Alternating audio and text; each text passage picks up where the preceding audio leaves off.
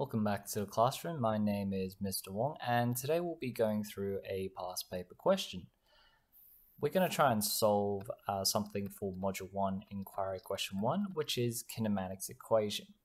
Now, we have a car that's moving at 8 meters per second south and accelerates at 1.5 meters per second squared north for 4 seconds. It then accelerates at 2 meters per second squared north for a further 8 seconds. Let's just start by highlighting the key numbers. So we go south, accelerates north, 4 seconds, and then we also have another acceleration for 8 seconds. To start the question, I'm going to say going north is going to be by positive direction, okay? So we want to calculate the velocity of the car after 4 seconds. This velocity is asking us to calculate the final velocity.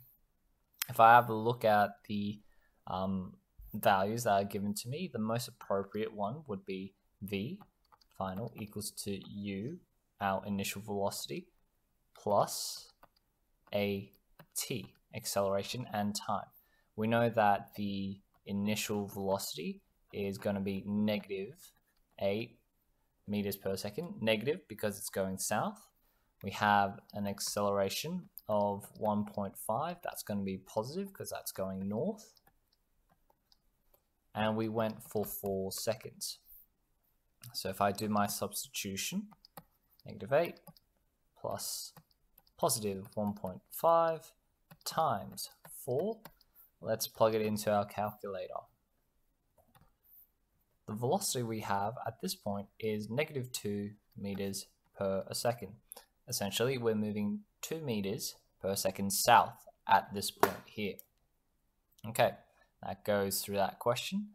Next one, it says calculate the velocity of the car at 12 seconds.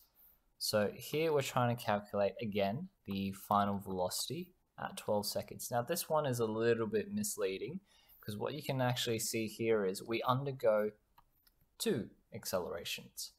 The formula that we have over here, this A represents a constant acceleration, as in the acceleration stays the same during that time period.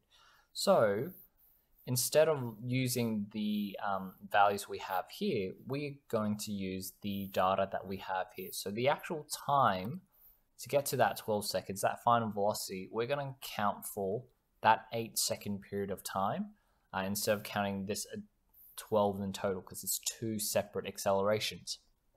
We know what the initial velocity is. It's negative 2 meters per second. That was the velocity we reach before we do our second acceleration, okay? And obviously our acceleration is positive 2 meters per second, okay, squared. All right, again, I'm going to write out my formula. My initial is negative 2 plus my acceleration, which is 2 plus, times my time. I'm going to plug that into the calculator. And the final velocity will be a positive 14 meters per second. Essentially, we're going 14 meters per second north. Now, if you've already written the plus sign here and you mentioned that direction, you won't have to talk about direction here. Okay, let's go to the third part of this question. It says calculate the displacement of the object at 12 seconds. Now, this one might be a bit misleading for some people. Again, it's because we have 2 accelerations. You probably would know the best formula to use here is S equals to UT plus half AT squared, because this displacement accounts for the fact that we moved at a constant acceleration. Now, because we have 2 accelerations, we actually need to account for 2 segments of the displacement. We need to account for the first section and the second part. So we're going to do this in 2. The initial velocity we had here, according to our question, is negative 8, okay? We traveled for 4 seconds, and we had an acceleration of positive 1.5 times 4 squared that is our time. For our second one over here, our initial velocity was -2. We traveled for 8 seconds. We accelerated at 2 meters per second squared north, which is +2. And then we have a time of 8 seconds squared. So let's plug those into our calculators. So for the first one, we have a displacement of -20 meters. So we've gone south 20 meters.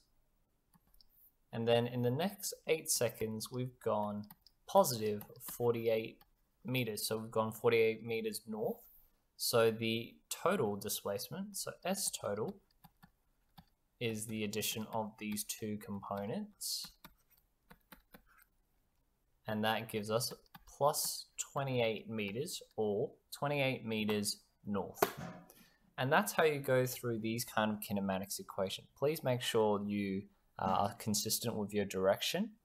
If you found this video useful in going through exam papers, please give it a like and subscribe, and I'll see you next time.